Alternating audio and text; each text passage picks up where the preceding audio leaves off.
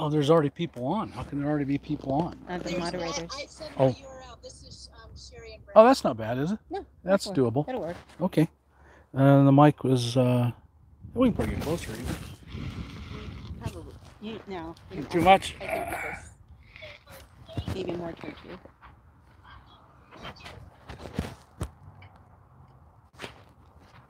How about that? There you go. That's good. Okay. Hi, anybody out there? Anybody out there? We're live, I hope. I see things coming up now. Hi from St. Louis. T-E-A-H. Hi, how are you? Hi, folks. Oh, one of us is going to be behind the thing. That's okay. Okay. Yeah. Hi, everyone. There's two of us here. You can see there's both my wonderful friend and partner in business partner in Homes on Wheels and Cheap RV Living.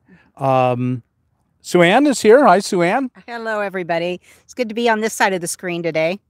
Sue-Ann is usually a moderator. She's a super moderator. Incredible. Faster than a speeding troll. There's never been a troll faster than Sue-Ann. Probably shouldn't say that. Now they'll all be out there trying. Exactly. I'll show you. I'll show you this power of hate. Okay, so hi everyone. Today we are having a question and answer, and the topic is boondocking. And my friend Sue-Ann is an expert boondocker, and why not have her come and join us? But before we do, we'll do some announcements, and really just we have a new program for meaning Homes on Wheels Alliance has a new program. Hold on just a sec. Casey, are we both seeing both of us good? Yeah, yep. Actually, I'm just Sue-Ann's left shoulder a little bit is being cut off. Oh, that's not bad. That's fine. I could turn it a little. I can. There. How's that go? Oh, did that help any? There's a delay on this. Yeah, there's a delay in it. Okay. So That's better. That's better. okay, okay. We have one big announcement for Homes on Wheels Alliance, and then maybe an update. And Sue-Ann is the executive director, meaning she does all the work. I get all the credit; she does all the work. It's a normal male-female relationship here. And so, Sue-Ann, why don't you tell them the new big news? Sure.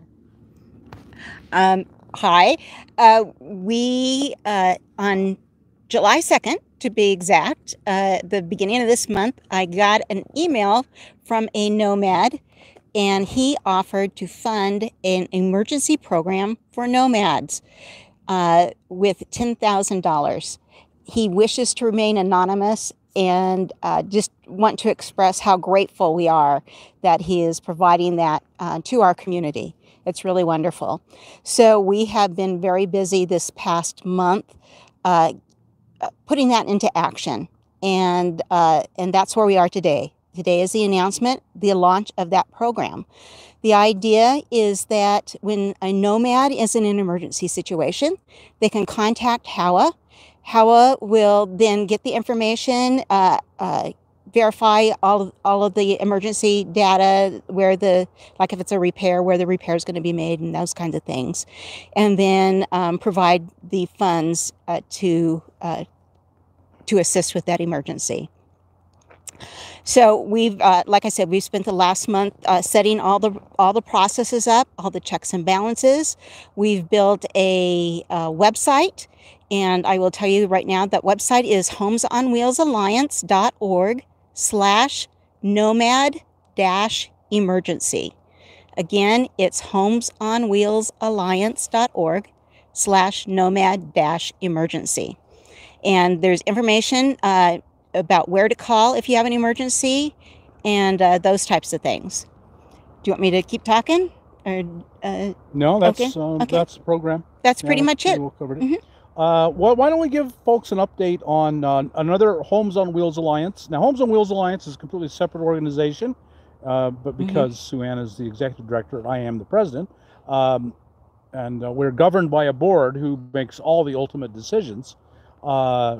Neither of us make the decisions. The board makes the decisions. Why don't you give us an update on the minivan? Sure. We finished it. We received 18 applications. We reviewed those. We got it down to a top 6. And currently we are at a top 3 applications. So at every level, we get deeper and deeper into information from the applicants. And we're about at the time now where we're going to start making phone calls and getting even more information. I wish we had 18 mini vans to distribute. Unfortunately, we only have one. So we're really trying to do our due diligence and do our best job to pick the best possible candidate.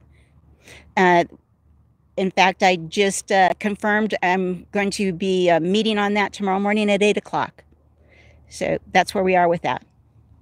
Very good. Well, let's do one more thing. Are we going to talk about our next minivan build?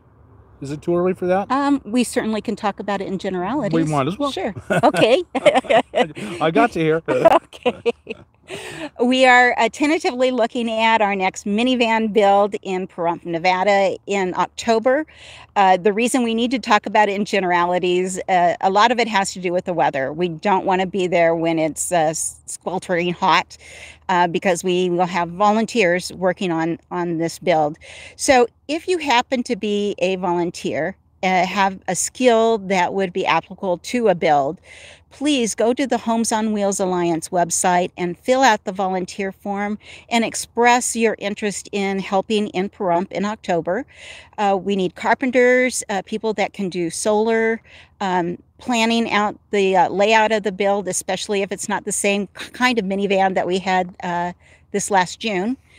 And then if you are a possible recipient, if you're in need, we want to let you know that we've learned a lot from this last minivan build. And I will be redoing the application process because we found out we asked information we didn't need and we didn't ask information we did need. So, but if you have applied in the past, the work that you've done is for naught. It will be applicable to the new application, but just to let you know that you will need to go back in and provide probably some additional information. Okay, very good. This is the power of tribe, of community. Yes. So individually, we can't do any of this, really very effectively. But together, a person who came into some extra money said, I'm going to help, and gave $10,000. And that's going to help just many, many, many people. And, we had a donor who donated the amount for a minivan, and then a bunch of you went to Amazon and bought the individual parts and pieces. And so together we can really do an amazing amount, and single-handedly we cannot. So that's the power of we versus I.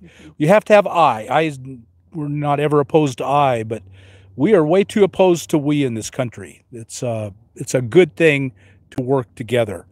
Okay, so I think that's probably all the announcements that I know of. So we're going to just go ahead and jump into boondocking questions and answers. In fact, what I'm going to do is I'm going to turn these into just regular videos. So now I'm going to do an intro to a regular video, and then we'll go on and answer your questions. So write in your questions. We need more. We have a few already to jumpstart us, but we need your questions on boondocking. Okay, so I'm going to do an intro. Hi everyone, welcome back to my next video. Today my good friend Sue Ann and I, who are business partners and in all of my activities, are answering questions on boondocking. I've been doing it for a very long, 11 years, and you've been doing it for 9 years. 9 years. Well, it's got 10 years. Yeah. Of course, as soon as we start the live feed, the wind comes up. So we're using we'll pass the mic back and forth, and I'll try to make sure I always pass it away. You know how it is with me and mics. Give me a mic. You never get it back. Okay, the first question is from Carolyn C. And this might be one you can answer better. She asks, boondocking in the eastern U.S. can be particularly challenging. If you have words of wisdom that might be helpful. My first answer for anywhere is always freecampsites.net, but there are other good websites. And in the West, in the East, you need to expand your search to state parks, state forests, to Corps of Engineers land. There's a lot of that. A lot of it has free camping. And there's also a lot of state wildlife land that is available. So you just have to expand your search. Also, there's oh, I forgot the name of that. So you got to be pretty creative on the East Coast, and I think and in some ways there are more options than in the West Coast, because in the West it's pretty much just Forest Service and BLM. That's all. There's so much that's all you have to do. But there, I would just say the big thing is use the regular websites and expand your search options. So, Ann? Correct me if I'm wrong. I've not used it, but I believe there's a water district in Florida that you can find free boondocking. So it really is a matter of doing some research. Like Bob said, freecampsites.net. I did see a question scroll through, and it's probably a very basic question we need to ask or answer, and that is, what is boondocking? Boondocking is camping without any amenities. Typically, that means no water, no electricity, no garbage. Some people call it dry camping. Some people, if you look at National Forest Service sites, they call it dispersed camping. Right. And I would just separate it from stealth parking, which we covered last week in another video. Stealth parking is in a city. It's on pavement. That's how I'm going to separate them. One is in developed areas. Boondocking is undeveloped areas. That's how I think about it, and that's how this video will be arranged. Undeveloped land. I'm really glad you mentioned that. Actually, a number, and I don't know how you can find out about these except I think free campsites. Yeah, you mentioned specifically Florida. In Florida, the state is divided up into water districts, sewer and water districts, and they all have free camping, permit only, and the permit's just you just jump through the hoops, you go through their website, and so and I've done it. I did it this last year just to make sure it was still in place, and I set up numerous free overnight camps, and there's a lot of it, and because people don't know about it yet, it's pretty easy to get. And even in the winter when the people are down there. And so to find it, just go to Florida Water Utility Free Camping, or Florida Water Utility Sewer Utility Camping. Google that. Yeah, sorry. Just do a Google search, and so that will bring it up. And there's Southwest, Northwest, and they're all over the place. And I don't remember the names. I do have a on my website, Cheap RV Living. If you go to Cheap RV Living and do a search on free camping, free Florida camping, I have a website there covering it. I have a blog post there covering it, and it gives the links. That reminds me of another one. I happened to have been in Ohio once, and in Ohio has something very similar. The coal companies had to reclaim the land. The state required it, and so they had to return it to usable, conditions, make it pretty again. And they were part of this. The state required them to open it up to camping. So there's actually a lot of free camping in beautiful places in Ohio. And I'm not sure how you would Google search that. Try free camping Ohio, and hopefully it'll come up. But it was there, and I think that's what happens. Like the utility districts in Florida, the coal industry in Ohio, and you're just going to have to do the search on each state. I think any of the states with coal, particularly, would have mining, would have to restore that land, and often part of the deal is they have to open it up to camping. So that's something to search into, and I know Ohio in particular has that. Okay, I'll let mine.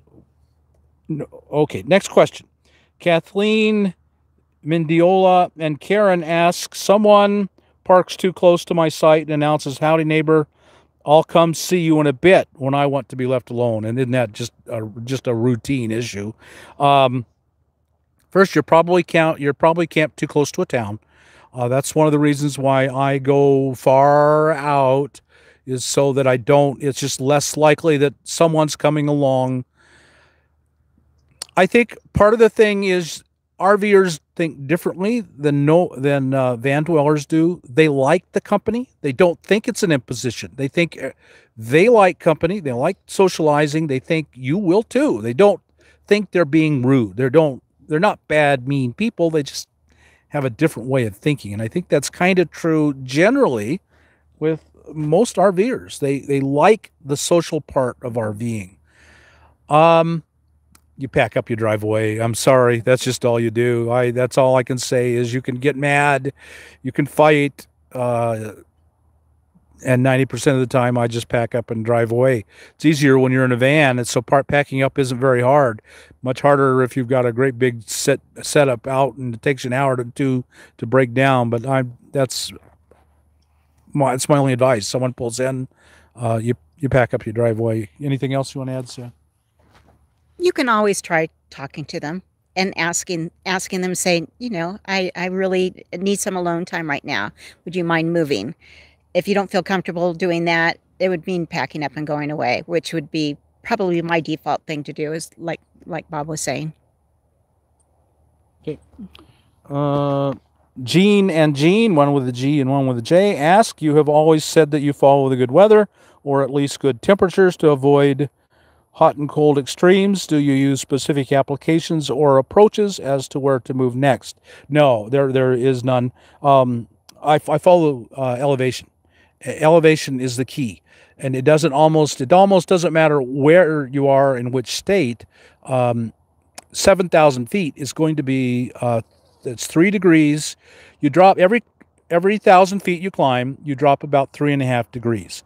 So if you go up from sea level to 10,000 feet, you drop 31 degrees. That's going to be true everywhere in the country. And so it's elevation. You just search for the elevation that you want. And it can be say I'm in Quartzsite and I've been there all winter and it's getting hot. The next place I go is Sedona. It's at 3,000 feet. It'll be 10 degrees cooler. 3.5 times 3. And when that gets too hot, I'm going to Flagstaff because it's close, it's beautiful, it's a lot of camping, and it's at 7,000 feet, so it will be another 12 degrees cooler than Sedona. And if that gets too hot, and Flagstaff can get into the 90s, there are places in Arizona where you can go and get up to 8 and 9 and 10,000. I don't know if you can get to 10,000. You can get up to 9. And if that's still not, I'll go to Leadville. I'll go to Colorado where I can get up to 10,000 easily, and more. You can actually camp at more, but it's not easy. So I look for elevation, and I use Benchmark Atlas for each state that I spend a lot of time in, and it is very good at giving elevations, and that's one of its main reasons I carry a Benchmark road recreation. Benchmark Recreation Atlas of all 50 states. And any state I spend time in, I got one. And that's the main reason. It will give me the elevations. And and you can always Google it. You can Google elevation Prescott, Arizona, elevation Flagstaff, Arizona, elevation Leadville, Colorado, and you'll find out. Okay, Swan? Yeah.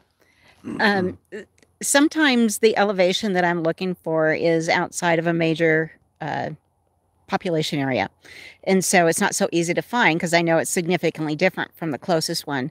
So I use Google Earth. If you drill down and you put your mouse over where you want to camp, it will tell you the exact elevation, and which Bob says is very important in terms of staying with good weather.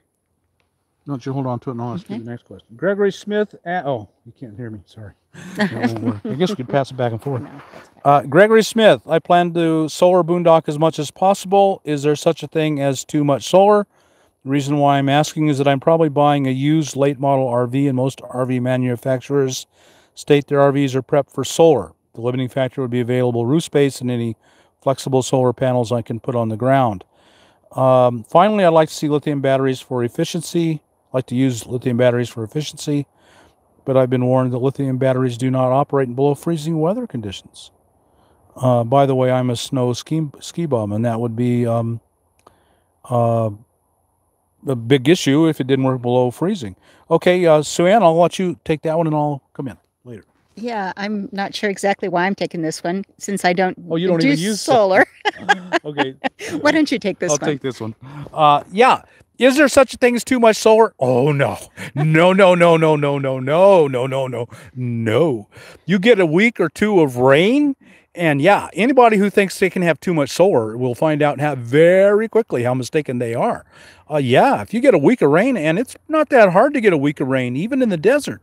Um, you're out of solar. You got to go cut back, and no.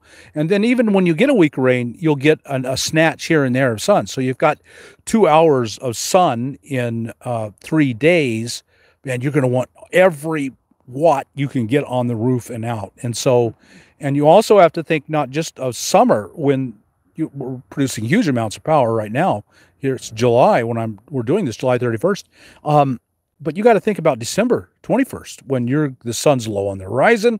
It comes up late, sets early. You get some cloudy, hazy days, and all of a sudden you can't have enough power. No,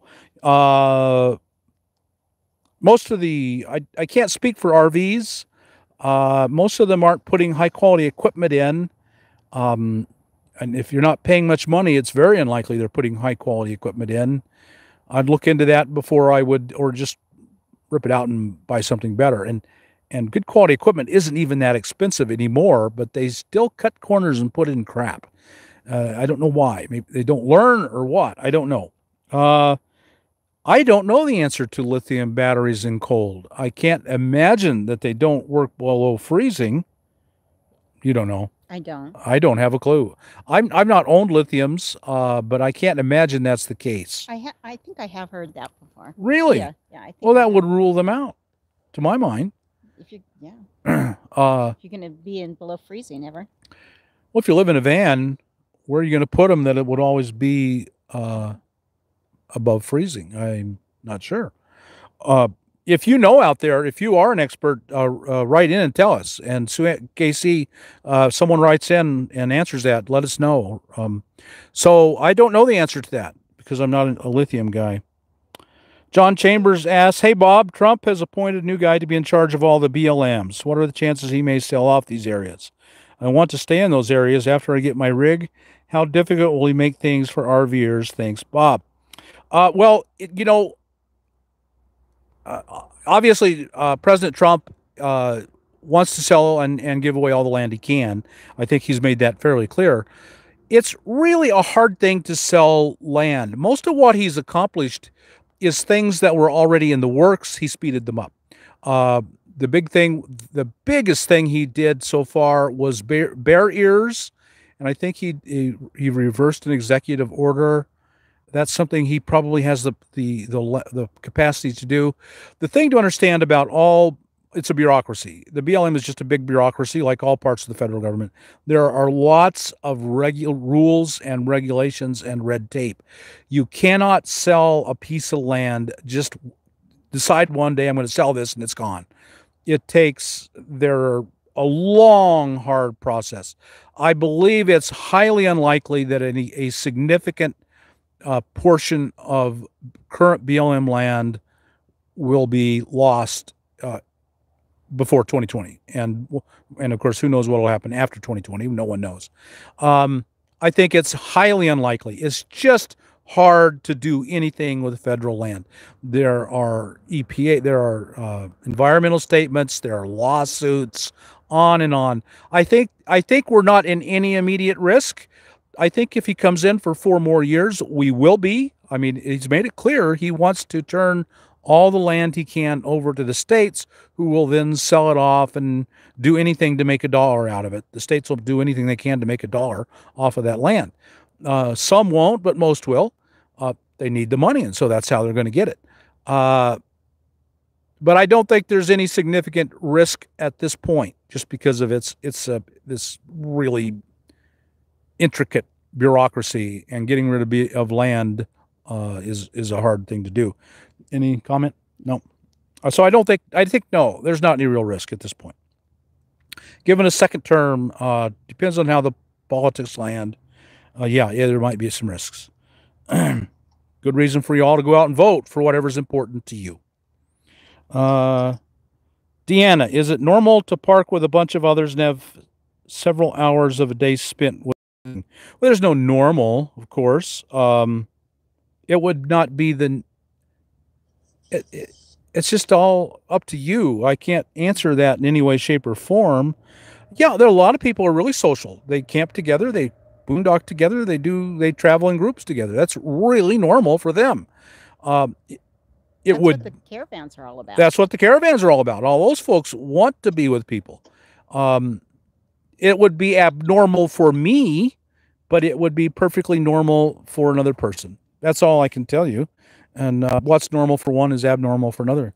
Anything else you'd like Nothing to to add add. about that? No. Yeah, it's just now for me, it wouldn't be abnormal to park with others and not hardly talk to them at all.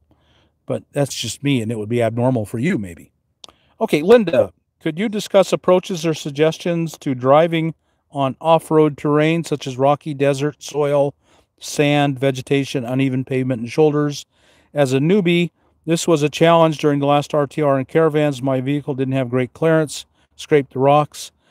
For boondocking, what minimal clearances should we look for in a car or van? Which vehicle models might be better than others? Actually, I have a world-renowned expert on camping with an absolute minimum clearance vehicle, and so I'm going to turn this over to her. Then I'll make my comments. Sue-Ann, you have like 2 or 3 feet of clearance on your Prius. Yeah, Okay, maybe more. maybe more. Okay, for those of you who don't know that I have, since I began this lifestyle, I've been in a Prius, and I don't know where even to start. I think one of the things that people don't realize is that driving the back roads when it's rutted or rocky is actually a skill. It's not something that comes naturally. And you have to really pick and choose your path, if you will, where you're going to place your tires. So it's something to practice. So that's probably number one is if you've been in the back road and you find yourself in front of you with a rutted road where people with higher clearance have driven where their tires is deeper than like the center part. What you do when you don't have a high clearance vehicle is you put your tires on the hump in the middle and on to the side of one of where the ruts are, so that you're actually driving over a rut as opposed to placing your tire in the rut. That's probably a really key one. The same thing with rocks. If there's a big rock in the way, and if it's safe for your tires, drive on the rock as opposed to over it. The other thing that I've done, because I had plans to be on some many thousands of miles of gravel roads, is I actually upgraded my tires, or downgraded, depending on how you want to look at it, to light truck tires. It has unfortunately decreased my gas mileage by 20%. But that is something else that you can do as a nomad if you plan to be in the back roads. Probably the last piece of information or recommendation I would give you is don't be afraid to turn around or back up. If you come to a place that's sandy or muddy or just it doesn't look safe for you to drive, don't drive it. Back up, turn around, go back the other way. Yeah, I think that's the most important thing to realize is that it is primarily a skill, and it's a skill you just pick up by doing it a lot. So the 4x4 crowd calls it picking a line. And so you look it over and you see, I'm going to put my, you got a pretty good idea in your mind, the width of your two sets of tires. So you say, I'm going to pick this line and I'm going to put this tire on this spot and this tire on this spot. And then that way I can avoid a deep rut, or I can avoid a big hump, or I can put the big hump where it won't do any damage. So you pick the line through the area, and you just have to come to a stop, get out and walk it. Yeah, I can do this and pick my line. And if there's 2 of you, we did this once. We did. We had to get her Prius into a place where we were sure it would drag. And so I got out and walked along beside her, and I mean, it was this close, but you got there. Right, I did get there. It was a very cool camping spot too. Yeah, it was. It was amazing. Yeah. It was in the Sierras on a big slab of granite, uh, and I can testify that Suann has taken that Prius things I never ever would have guessed. It's just time and patience and looking it over. Um, I'd say have a certain amount of recovery gear, know how to use it. You are now carrying the orange things. You carrying some of those now? I do. I Okay. do. And I have a I carry, I can't remember what they're called. They have little nubs on them that if you get stuck in sand, you can put them under your tires so it gives you traction. I know that if I can deflate my tires a little bit and it'll give me more traction, and so I carry an air compressor to re-inflate them. I also have a tow package through Spot that will come out on into the backcountry and rescue me should I need it.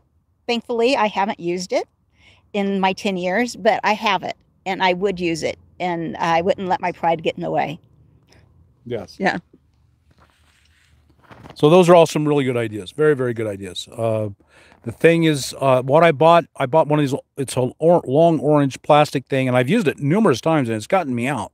I think it's called Instant Tow Truck, the one that I have. That's it. You go to Amazon and look up Instant Tow Truck, and it came up. And airing down your tires is absolutely crucial, and having then a compressor to air them back up. Okay, I think Suann, I mean KC, we must have more questions here. Card number 2. Okay, Maximalist Minibus asks regarding running AC off of solar. I've been trying to actual the startup power for that Frigidaire, the 450 watt one. Is that the startup? I'm sorry, I don't know. I know we started it on a 900 watt generator. My friend Jim in Denver has one of the Sportsman. I think it's a 900 watt generator, and it would start it. So it's not normally motors draw double. So I'd figured 900 watts. You'd need a big inverter. So you'd need like a 1500 watt inverter. I think if you have the big enough inverter in the battery bank, it would have no problem getting it started. And then you wouldn't have any problem keeping it running either. The key thing is just having a big enough inverter to start it. Okay, that's a little bit off topic, but I'll answer whenever I can. Denise asks, what do you do if someone partner suddenly dies out of state while boondocking? I personally, I always make sure I have internet. I'm rarely without internet. It's amazing. I have Verizon. It's amazing how many places I've had Verizon. Really, places I never would have guessed. And I also have AT&T, and they're really, really good as well. So I almost always have communications. I make sure I have communications, or I go somewhere else where I do. And then you're gonna either drive home, or you're gonna park the rig and you're gonna fly home. If you have a family emergency, there's not really, if you're out traveling and you have a family emergency, that's what you do. You either drive home or you fly home. And I don't know that, I mean, that's just what happens. Anything to add to that? Nothing. Yeah. Sorry, we don't have any, just common. I think this is common sense. Vesta Moon asks, how can you be sure the site you pick is a proper site for boondocking? Well, here's my rule of thumb. If you're on BLM or National Forest land, the obligation is on them to sign it if it's not open to dispersed camping. And I've had good luck with that policy. It's up to them. That's number one. Number two is nearly all, as far as I know, all National Forest land has something available called a motor vehicle use map. The motor vehicle use map will list out all legal roads you can go on. And in the MVUM legend, MVUM, that's the name of this map, you can either go to a local ranger station, or you can actually download it. You can do, what are we in? I'm not sure the national forests we're in. Oh, something Winema. I don't remember. Say you're in the Coconino National Forest, because that's one that comes to mind, or the Rogue River National Forest. That's one that's nearby. You can do a Google search on MVUM Rogue River National Forest. You'll find it. You can download it as a PDF, and then you have it. Or you can go to the local ranger station, and they'll have them as physical maps, paper maps inside. And then when you're in the ranger station, you just ask, is it legal to camp here? And he'll say yes or no. The MVUM on the legend will some of them will list out exactly where you can camp and cannot disperse camp. Most don't. If it doesn't, if it's a legal road, you can camp on it unless it's marked otherwise. So the MVUM, and let's see, what's another way? What was I just thinking? Oh, you want to tell them about U.S. Public Lands and publiclands.org? I can, or I have also some other things I want to say. Okay. Why don't you tell them about that? Okay. Well, there's an application called U.S. Public Lands, and it's an application that costs, I think, $3. I can't remember, that you download to your phone, and it will give you a general idea of the public lands available at your location. And it's color coded. So if it's BLM land, it's yellow, and if it's National Forest land, it's green, that kind of thing. And then the website, my go-to website is publiclands.org. And this is a website that I go to on my laptop. And it has finer granularity than the U.S. public lands. So like when I'm scouting for caravans and I want to make sure that the location I found is without a doubt on public land as opposed to adjacent private land, I will go to publiclands.org and use that website to look. Some other things that you might want to take into consideration is we've talked about BLM and we've talked about National Forest, but there are other public agencies, especially state agencies, that might have different rules. For example, I've been looking at the Washington State Fish and Wildlife site, and they have what they call this green dot rule, where you can only drive on roads that have been marked with delineators that have a green dot, and then you can only camp within 100 feet of those roads. So go to the agency's website or give them a call and ask them what they would recommend. The other thing that I've been doing is I've been actually just going to ranger stations and asking the personnel that's behind the counter. I would say most of the time they are like more than willing to even share like their secret special spots with you. And they're the ones that are going to know if there's going to be internet access at that particular location. So, you know, I have routinely driven by ranger stations and have not stopped. And now if I think I'm going to be camping in the area, I go ahead and stop and, you know, make friends and get to know them and ask them their expertise. And then if I just happen to be driving on a road and I know I'm in a national forest that allows camping, as Bob was saying, anywhere off that road, I tend to look for places that are not virgin. In other words, that show evidence of being used. They have a campfire ring, or it's obvious that a vehicle has been on them. But at the same time, I try to avoid sites that show overuse. So use your discretion and some common sense about, you know, being kind to the land that we're using. Very good point. Don't create new sites if it's at all possible.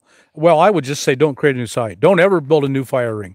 Find an old fire ring or just don't have a fire. Yes. And whatever you do, strictly obey the rules on fires.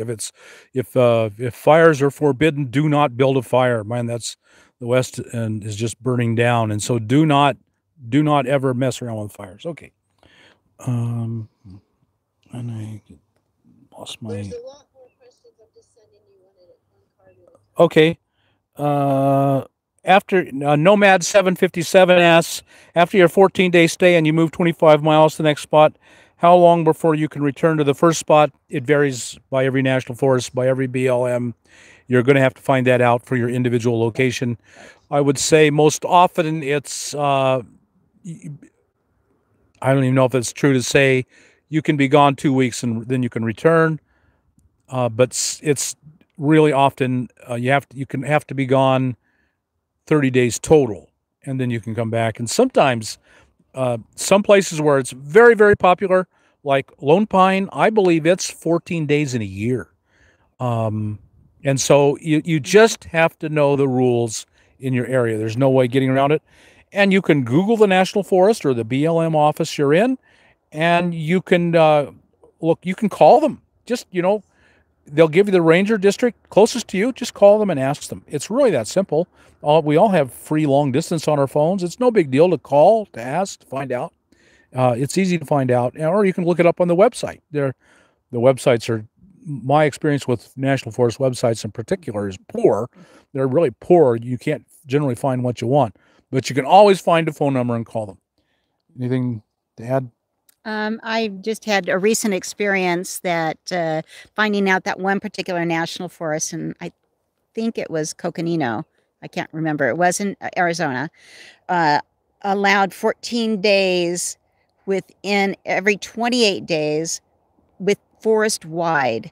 So it wasn't a matter of moving 25 miles. It really was removing yourself from that forest for the next 14 days before you could actually go back and spend another 14 days. Yeah, it's there's no broad generalization. You're going to have to learn for each area, and it's really not that hard to do so. Lynn Hammonds asks, how do you guys vote if you're boondocking? Just absentee. It's just like if you're traveling, when the election happens, you do a absentee. That's it. That's it. It's just absentee. It's no big deal. And you have to drive into town, or no, most of those are mail, aren't they? Yeah. They're just mail in. You just have to find a mailbox, and there's no problem with that. Dandy Dan, how hard would it be in a Camry sedan pulling a trailer to get into boondocking spots in national forests and BLM land? I don't think it'd be any real problem at all. No problem at all. There's plenty. There's some you can't go to. That's the thing.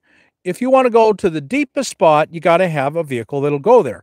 But there's still, you drove by tons and tons and tons to get to the deepest spot. And so I don't want to ever imply to you that you got to have a four-wheel drive to go camping. You don't. You can be in an RV and find plenty of places. Here's the issue. You're more likely to have the guy pull in and camp too close because you're easy to find and easy to reach. The deeper you go, the less likely you are to be disturbed. But other than that, you won't have any problem finding places you can go. Tons and tons. That's it. That's it. It really is. Okay, I think I have to change cards. And card number 3. Ella K asked Bob, have you both ever done the park host thing? What's the pros and cons of this? That's kind of an off topic. But you've never been a campground host. I've been a campground host for 4 years. I loved it.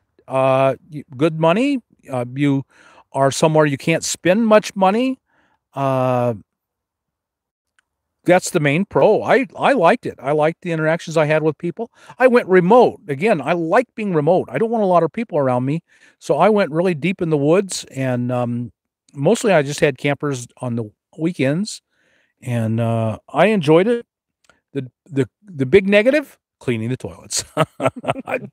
Cleaning toilets is no fun, period. And on a busy July weekend, and the campground's packed, and somebody's eating something that didn't agree with him, and he runs down to the toilet really fast. And he's dropping his drawers, and he sprays the whole way he's turning around, and then you really, really dislike doing the cleaning the toilet. And you know what? That guy's probably going to do it 2 or 3 times. So on a good weekend, I know if somebody's there has got a bowel problem because I'm going in there cleaning that all the time. So that's the negative. But it's normally no big deal. I liked it. I thought the money was good. You get usually it's minimum wage of the area you're in. Those are going up.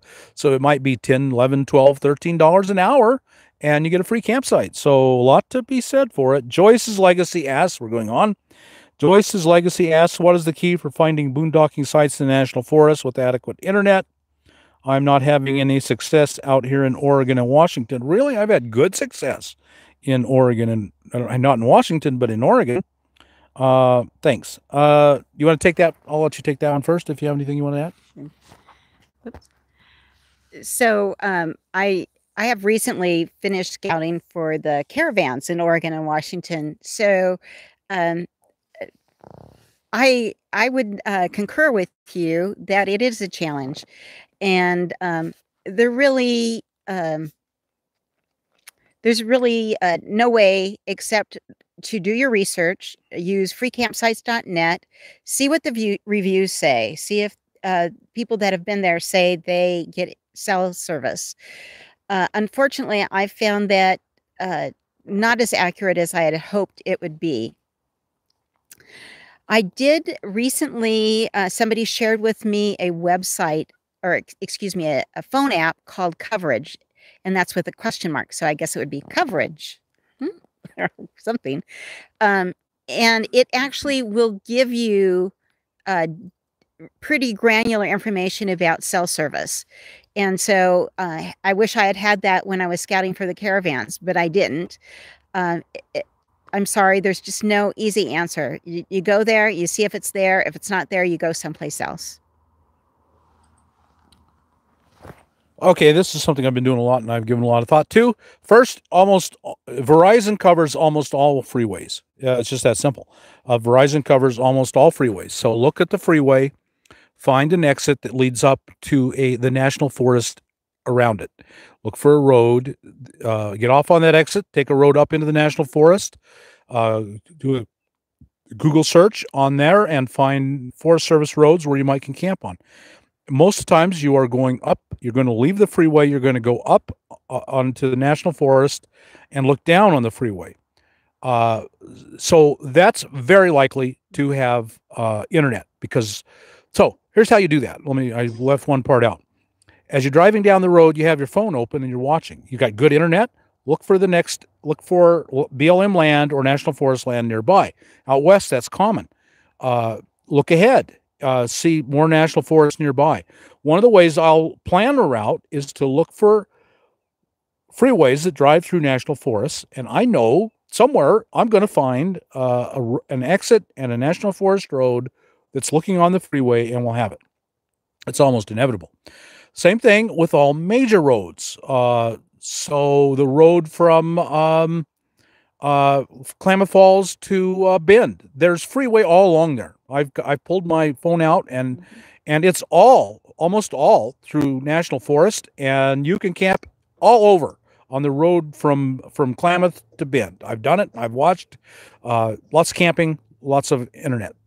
So find major roads that a lot of people drive on, and there's going to be internet on it. Find a road nearby. Same thing with a town.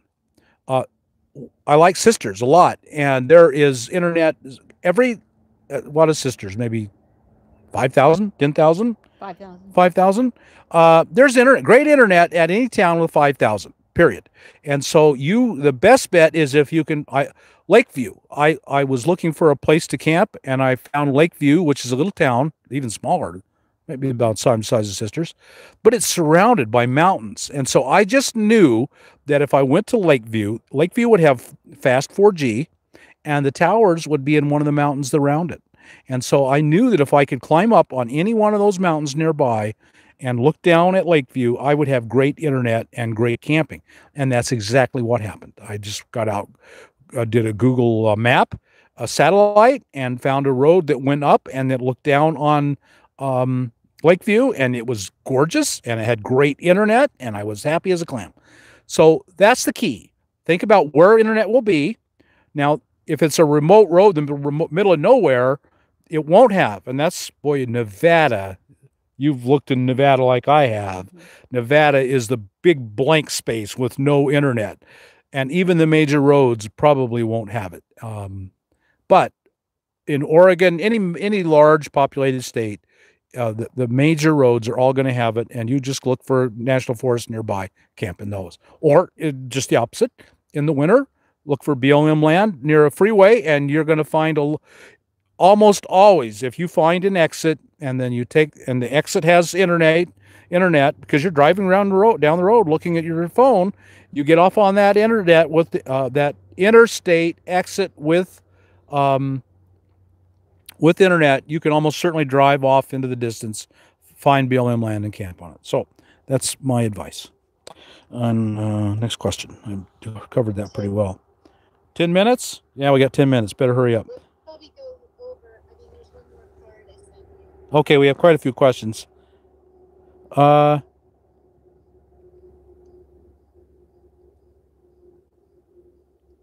Okay.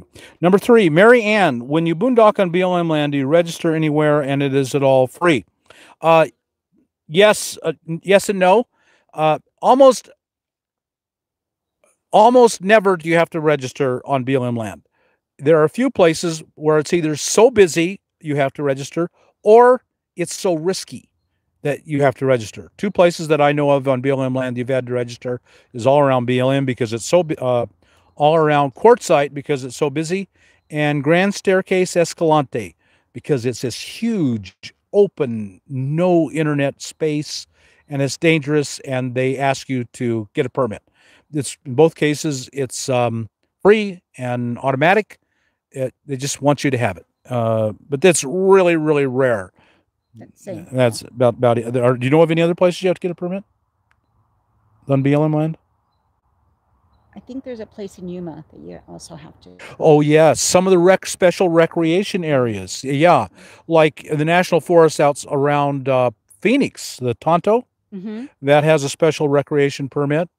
I'm also thinking of a place of national forest around Salt Lake City, where you have to get a permit. Where it's just so close to really busy areas. Phoenix, Salt Lake City, Yuma has a busy areas where there are a lot of people that you have to get a permit. It's unusual, and you don't pay unless it's a campground. And at the campground, it'll be really stated specifically, this is a campground fee area. That's the key. There will be a sign saying this is a fee area. If there's no sign saying fee area, it's hard for them to make you pay because they've got to warn you. Joyce Joyce, I'm sorry, Joyce. Can you boondock and leave for a job when you use a travel trailer? I'm worried about theft. Do you want to answer that? Any particular? No. I don't want to dominate. I usually do. I'm a dominator. Can you boondock and leave for a job when you use a travel trailer? If that's illegal, that's called residence, and it's illegal. If the ranger spots you doing it, he'll give you a ticket. So be aware of that. Number one. That's your first concern. That's called residence. Even if you're obeying the 14-day, he stops and find out you're working. He will probably cite you. Depends on the particular forest. Depends on how he's feeling that day. There is a severe risk that you're breaking the law and you will get a ticket. Worried about theft? You can secure it well enough that you don't have to worry about theft. The problem is people are going to see a pattern.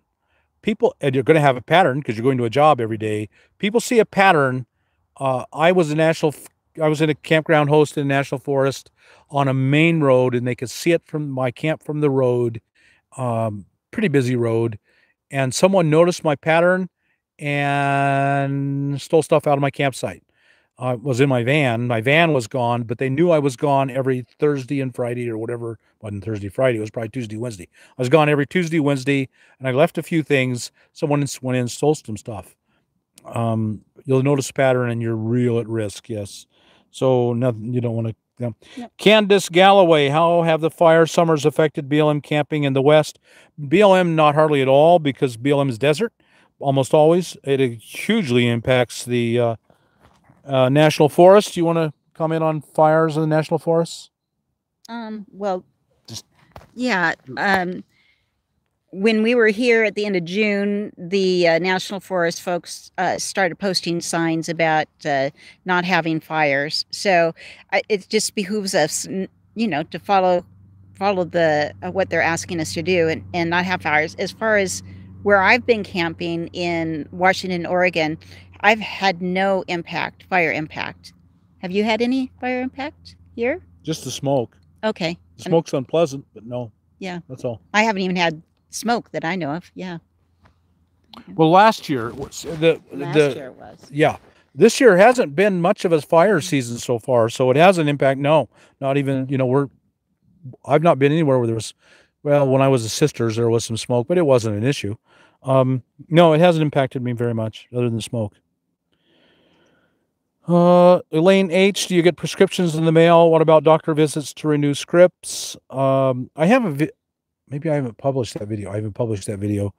You want to cover that? Do you want me I to? can tell them what I do. Okay. Okay. Now that I'm full time, when I was part time, a part time nomad, I would simply get my refills when I went back to my sticks and bricks. Now that I'm full time, I still have the same scripts, and I do see my physician in my state of my place of residence. But this prescriptions I have, thankfully, I can get them filled in Mexico and Los Algodones. So I simply work it so that I can save funds and get those prescriptions filled in Mexico for a fraction of the cost. Yeah, I do the same. I get all my prescriptions out of Mexico. Have been for the last 9 years. Have not had any drugs from anywhere but Mexico in the last 9 years. They work perfectly. But if you don't do that, you can't do that. You're afraid to go to Mexico. You don't have a passport, whatever. Walmart's everywhere, and they'll just transfer the subscription. And if not, Walgreens does, and CVS, and all the drugstores are tied together by computers. You can get them anywhere, no big deal. And you have a home base, so you have a home base where your doctor is, and you go past there once a year. Again, that's not been an issue for me at all. Okay, Dean Tynan, one major concern while boondocking would be increased medical response time during a medical emergency. Yeah, it is. It's a concern. If you have serious health issues, that's something for you to think about. You can boondock close to towns. You can boondock, well, we're always near Blythe. In the winter, it's easy. BLM land there's a lot of BLM land near towns. Summer it's a little harder, but not hard. We had a lady with here outside of Klamath Falls had a real medical emergency. She went in and immediately got a pacemaker put in. She drove into town. It was half hour away. Anything to add to that? When we're in the desert Southwest, there's a couple of places that we are between states, sometimes in California and sometimes in Arizona. At those times, when you call 911 from your cell phone, it may go to the neighboring state's 911 service. So if you know that there is a possibility that you need emergency services, I would find the dispatch number for the state that you're in, for the county that you're in, and keep that handy. So in lieu of calling 911, you would call that dispatch number and let them know where you are. That would be we had a couple situations with the caravans where we found that to be the case. Really, it's no big deal. I think, have we ever been more? I don't think I'm ever more than half an hour away from emergency medical response. Maybe I have been, but not very often. And I always have internet, and I always have cell, so that really has not been an issue. Herr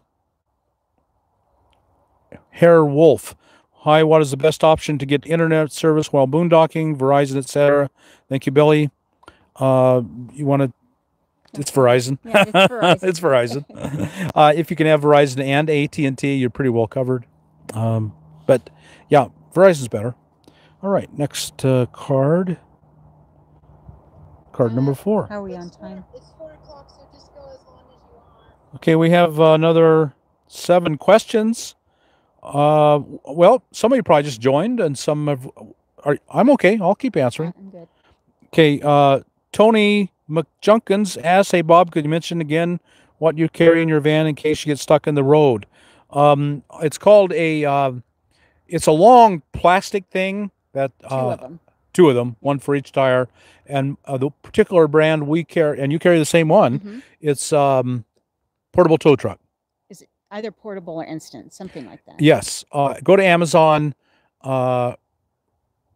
Portable tow truck. We've had a lot of pretty birds. We had a osprey fly in, and there's a cormorant there, and we have I don't know if that's a hawk up there, or I think it's a hawk.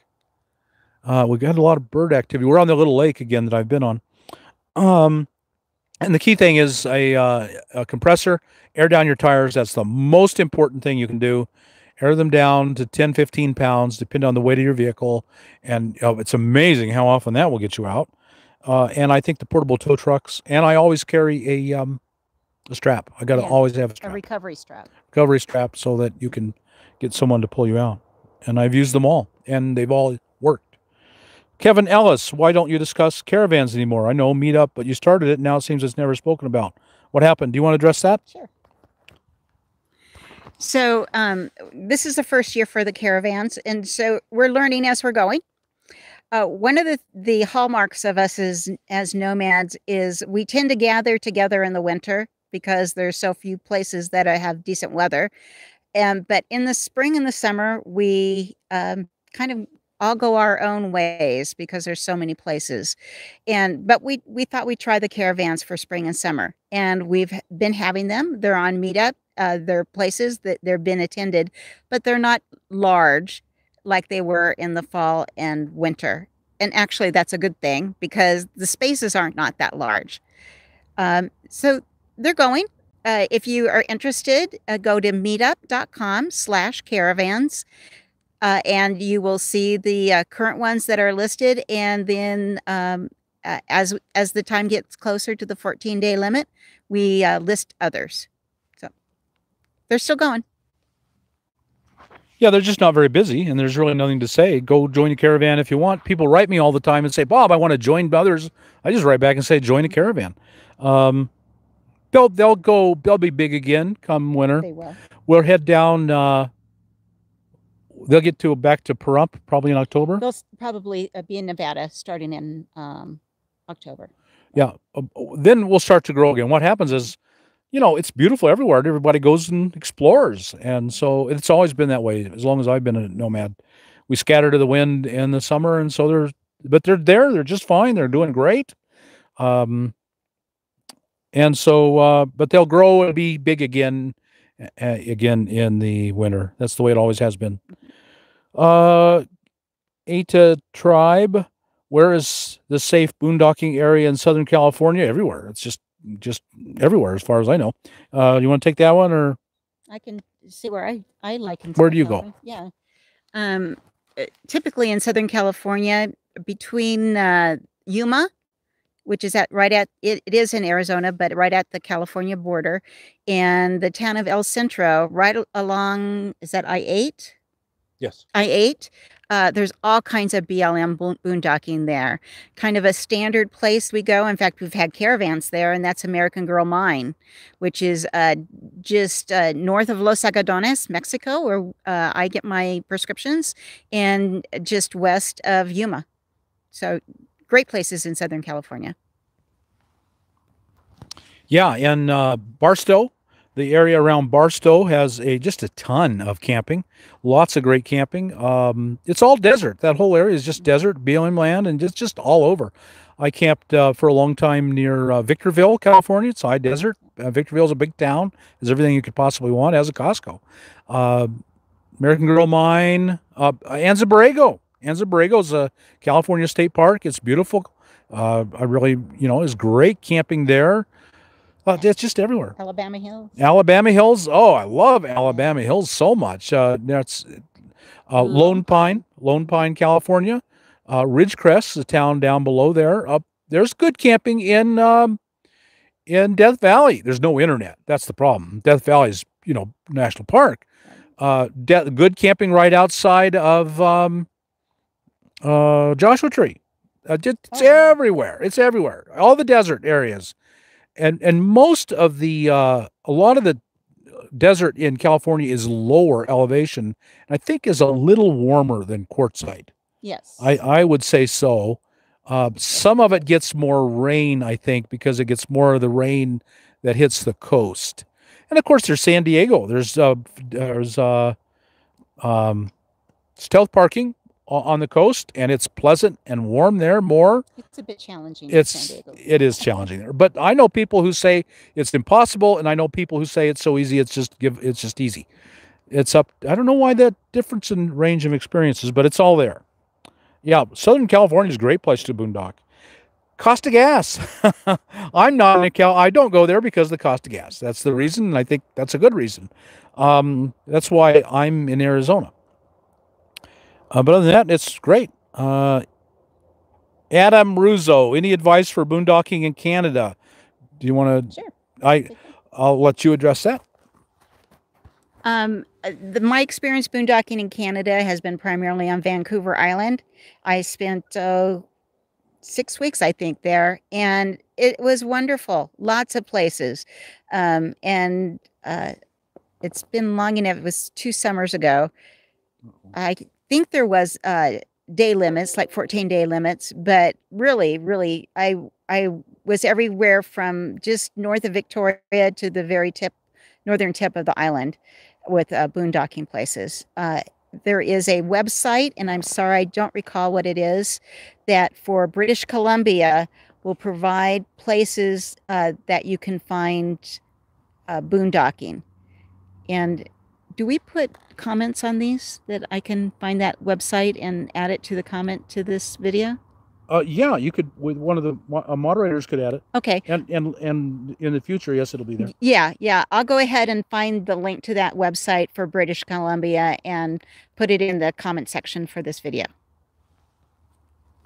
Oh, let me add that I happen to know, just by pure luck, that there is tons and tons of boondocking in all of British Columbia, in fantastically beautiful places, and there's actually a book that lists them, and it's still available on Amazon. And for the life of me, I couldn't give you the title right now. But if you go to Amazon and look for free camping British Columbia, I'm sure on Amazon it would come up. Look in the book category. And so I went through there and used this book, and it's logging roads. You know, British Columbia has been very heavily logged. And over on the eastern side of British Columbia, backed up against the Alberta border, you're into the Canadian Rockies. Fantastically beautiful and free camping. Lots of free camping. It's pretty busy, pretty active. A lot of places where you can camp right on a lake with mountains around. It's really pretty. And beyond that, I don't have any experience, so I cannot comment. But I can tell you that there's tons of free crown land. They call it crown land. We call it national forest in British Columbia. Ella K, Bob, if you both ever. You can skip 4 and 5. You can skip. Oh, okay. And 5 is off topic unless you want to answer that. Sure. Can Pancake Circus ask, just curious, can we have a Prius caravan group? What's your thoughts on that? Being a Prius person. That's a really good question. I've not had that question before.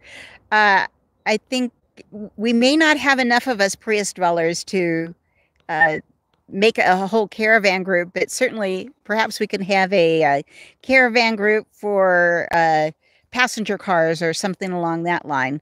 That would be great. What happens in caravans is people learn from each other, and we have a lot of tips and tricks that are specific to us passenger car dwellers. So. Cody joined us. We've actually had requests for specific caravans, and we're open to that. Yes, we're very open to that. We have a women's caravan. We have a women's caravan. We would include it to veterans. I think we've actually had specific requests for veterans. Usually, what happens is we need someone to kind of oversee it. Contact person. Yeah. We definitely need contact people. Yeah, and so we are completely open to that. What we found is, in the summer, they're too small. Right. You're not going to, most of our caravans right now are 3, 4, 5 people. Right. So to narrow it down to specific groups would not work. In the winter, I would say we are completely open to having specific caravan groups. It would be up to you to make that happen. We'll work with you in every way we can to make that happen. So you would need to contact us at homesonwheelsalliance.org. Yes, they can write Homes on Wheels Alliance at gmail.com, and in the subject line mention that that is about caravans specifically, and then in the text provide your suggestion and your willingness to be our contact person. And contact person is just that, somebody that Homes on Wheels Alliance staff can contact, and you can contact us. Well, it also means you have to be there. You definitely You have to be there physically there. and kind of. We don't want leaders because that's a whole nother ball game. But you got to be some kind of host. I think we'll call them hosts again in this winter. You think? Probably not. Probably not. You have to be something. You have to be a contact person. You're basically raising your hand so that people there know that you're there to assist. Right. And stay in touch with us about needs and things you want us to help you with and problems you're having, etc. Right. Yeah. A lot of people are great at volunteering us to do more work. Oh, create all these extra caravans just for me. Fine. You do the work. We will cooperate with you fully because our plates are kind of full right now. Right now. Yeah. And Sherry Lorraine asks a very specific question and that I cannot give you any. Oh, Code, you're knocking the you're knocking the tripod around in there, Code.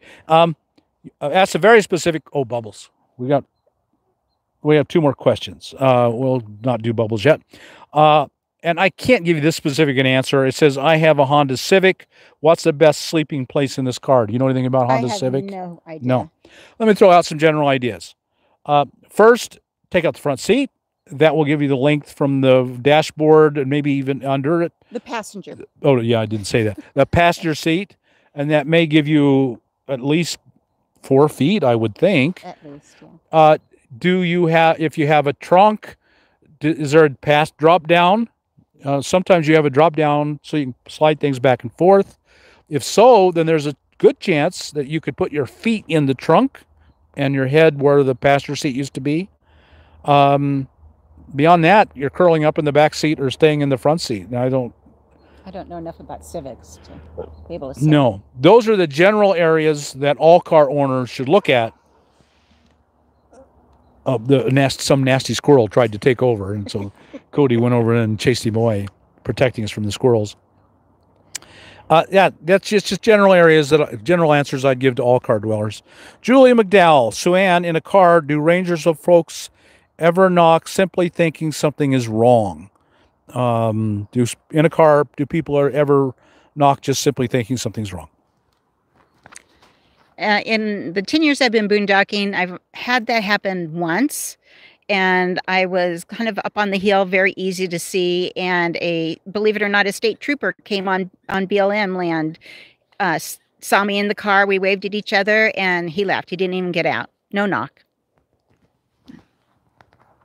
But yeah, if they do, I think it would almost always just be to sure you're okay, and if you're okay, that's all it was. He'll be happy and go on.